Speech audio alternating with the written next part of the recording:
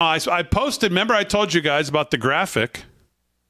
I wasn't exactly right on, but I was pretty close to the graphic I saw put up. Let me pull it up on our Twitter. I mean, she really should be asked about this because one of her lackeys went on CNBC today and tried to defend this and got just smacked around by Joe Kernan, who I love, on CNBC, and the other girl there, Becky Quick, who I don't like as much as Joe, but I mean, she's all right. But so here you go. Corporate tax rate, she wants to go to 28%. It's currently 21%.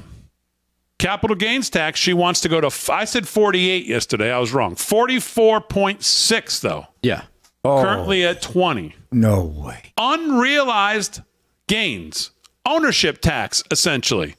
25% a year on your unrealized gains. Your house, your paintings, your Rolex, your business, your farm, your whatever.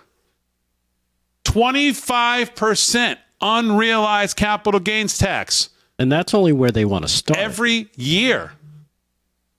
That's common, yeah. It's common. And one of her lackeys goes on CNBC and tries to get by saying, oh, we have the clip. Oh, okay. It's cut number 1 if you want to play it there, Damon. Cut number 1. Here's this bozo trying to explain how we should all not be that surprised about an unrealized gain ownership tax because, well, don't you know, you're already paying one that's the equivalent of this. Really? Oh, yeah, where? Roll that. Unrealized gains, taxing unrealized gains just doesn't seem fair in any sense of the word. In the very best sense, if you are taxing unrealized gains, all you're doing is pulling forward the taxes that would be paid later when someone actually sells the stock. I think that this reaction to unrealized gains is a little funny, given that I bet that the majority of people watching right now are already paying a tax on unrealized gains. It's called a property tax. When the value of your home goes up, it's a use tax. When the value of your home goes up, you pay higher taxes, even if you don't sell your home. Your value of your home never moves the way a stock moves, the way something else moves. That's always the go-to answer. It's also, property tax is a use tax. You're paying for the schools, you're paying for emergency services. Those are things that make absolute sense. And sure, and all the revenue that comes in from these unrealized gains taxes and the other taxes in the Harris plan are going to go to creating what she calls more opportunity. It's to make sure that every newborn born in this country gets $6,000 using the services. Well, look, you're arguing that this is some sort of foreign concept that's completely unknown in the U.S. tax code. It's probably unconstitutional. It's probably, and it was never in anyone's intent.